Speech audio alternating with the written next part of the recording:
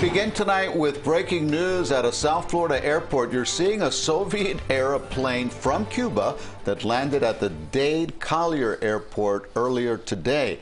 The news comes on a day when the U.S. Coast Guard repatriated more than 270 Cubans. Let's get right over to CBS 4's Joe Gorcho live in the newsroom with more on this breaking story. Joe? Lauren Elliott, U.S. Customs and Border Protection found only one person on the plane, 29-year-old Ruben Martinez of Cuba. And when speaking with officials tonight, many questions remain unanswered about his journey from Cuba to Florida. This is the video of the plane parked at the Dade-Collier Airport today. CBP responded to the scene at around 11:30 this morning. Investigators share with us Martinez is in custody. They believe he was traveling alone. They're trying to determine if the plane was stolen. Why did he land here? Does he have any family? What's his motive?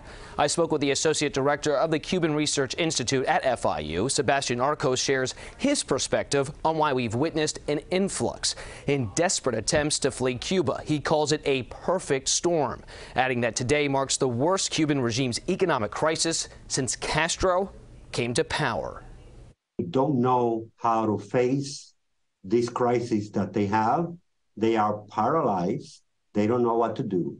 And the population doesn't believe what the government says. The population is now convinced that the source of their problems is the Cuban Communist Party and its permanence in power and nothing else. So that's why Cubans are trying to flee, because they realize that there is no hope.